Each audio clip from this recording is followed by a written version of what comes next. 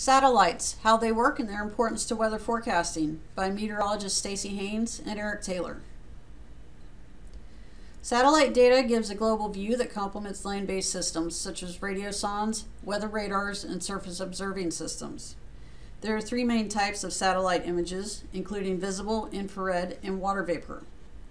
Satellite helps us identify different types of clouds, including fog and stratus, lightning data, snow and ice on the ground, thunderstorm intensity, the amount of moisture in the atmosphere, and satellite data are crucial in forecasting and warning operations.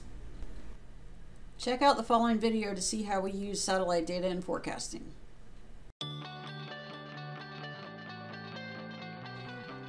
Whoa! Things are looking pretty bad down there. But don't worry. I'm going to give weather forecasters a heads up and help you stay safe. I'm Gozar.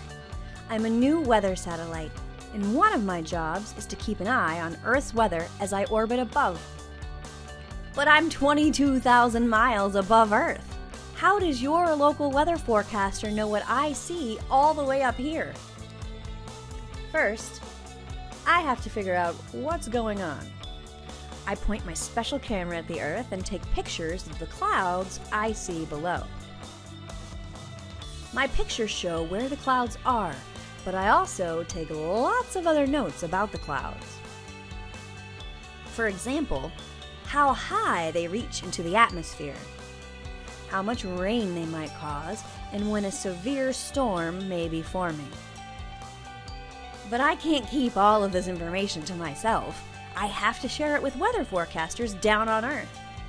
A big antenna is waiting for my call. Since I'm a satellite, I send my pictures and notes in a computer language of ones and zeros. Luckily, the antenna speaks my language. Computers connected to the antenna organize my notes and combine all of the pictures and cloud information and translate them into weather maps. They send a version of the maps back up to me.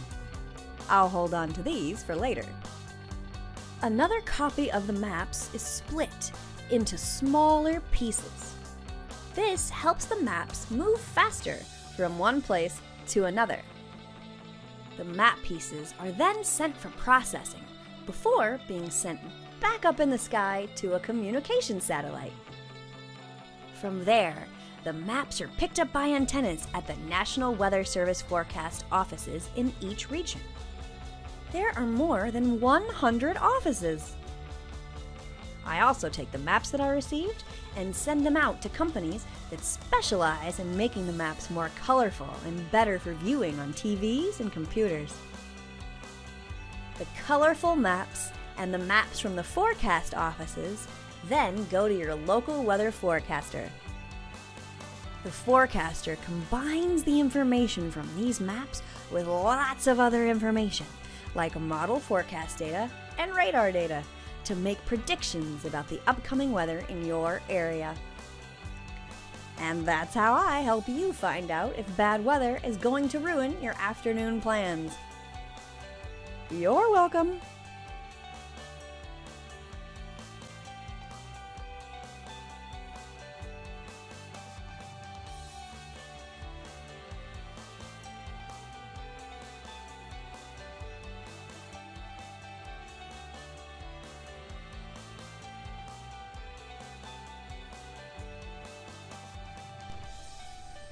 Thanks for watching. For more information, please visit weather.gov/satellites or nesdis.noaa.gov/content/how our data are used.